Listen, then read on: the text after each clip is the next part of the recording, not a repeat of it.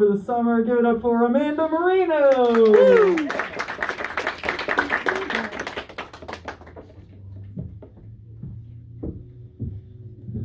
In case you wanted to know why I'm wearing the heels, that's a real person's height. This is it. I compromised. I did. Are you guys ready to like laugh? Because you're making me all nervous. You guys gonna like laugh? Because like I have character voices and like I'm gonna yell. Like, are you guys on board for that now? A little bit? Okay, good. Because like the holiday season is coming up, right? We're getting closer and closer to like Thanksgiving, but Christmas and all that other stuff. And I'm getting in the holiday spirit by, say it with me, getting a new antidepressant prescribed. That's what I did. It was great. It's called Amitriptyline, which sounds a lot like the kind of name that someone I graduated from high school with would give to their daughter in the hometown I grew up in. Amitriptyline, Corona Jones! You get your ass down these stairs and meet your Aunt Amit. No, thank you. No. But that's who she is, right? Amitriptyline. So I gotta say, I'm pretty happy with it. I mean, not happy. Like, who's been happy ever in this event? Can you remember it? It's a weird one. But it works, which is a cool side effect of antidepressants, which are usually more like a Russian roulette of how angry I'm going to be when I answer my emails. But this one's pretty good. So I was taking amitriptyline the other night. This is not sponsored by Amitriptyline, but it could be. But it's not, but I wish it was. Money would be great. So I'm taking it and I look at it, it's just this little round green pill. And that's when I realized, ladies, we have been asking the question all wrong. They made us a Viagra, but it's not to make our erections bigger.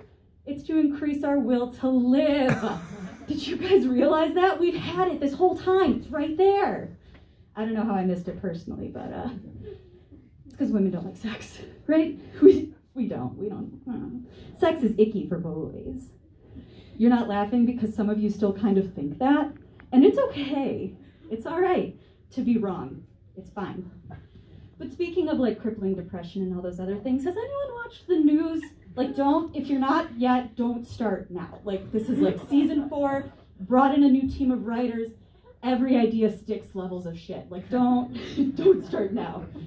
So I'm hoping you're not, but I do want to give you a small window into what the outside world looks like via an Atlanta Falcons game. That's right, they have those still. Which is weird to me, because like I remember being a kid and you would have to clean up all the deadly virus in your room before you got to go play pro sports with your friends. Like, that was my understanding. But nope, apparently we can just do both now. But I was looking and it's just this amazing shot of like this audience section of an Atlanta Falcons game, which would be empty in non-pandemic times. Like, okay, good. We don't like the Falcons. We can all agree on that. Everything else I've said is whatever, but we don't like the Atlanta Falcons. I'll take it. I will take it. But it's like this, it's like the Last Supper if everybody in that painting was an idiot. I am so serious. Like, you look at it and it's like, it gets worse the more you look at it, and you just kind of peer into it and you see humanity staring back at you with its nose above its mask. It's not great. But there's one thing in the middle. It's like the centerpiece of this raging disaster. And it's a woman. And she's an unassuming lady. She's got her Falcon stuff on. She's got a mask on. We're loving it. We're loving it. And it takes your eyes a minute to adjust to see what's going on there. Or more specifically, what she's wearing.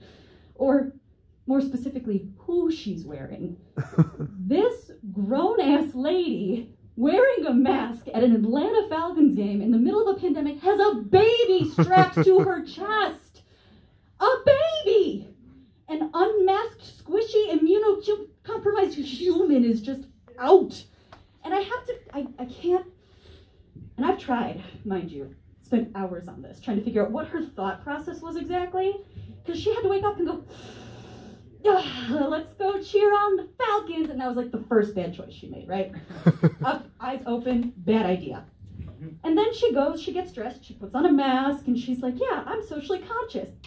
Then she starts walking out the door, doing her thing, getting ready to go, pulls it behind her and goes, I almost forgot my immunocompromised tiny little vag discharge. I didn't bring it with me. And she straps a baby who is not old enough to wear shoes and still be okay in public to her chest without a mask. And like, if that doesn't feel crazy to you, you're wrong, and that's okay. But all of that is to say, I don't know a lot of things, but I know that that poor little Amitriptyline really needs a mask. Thank you guys so much. We tried.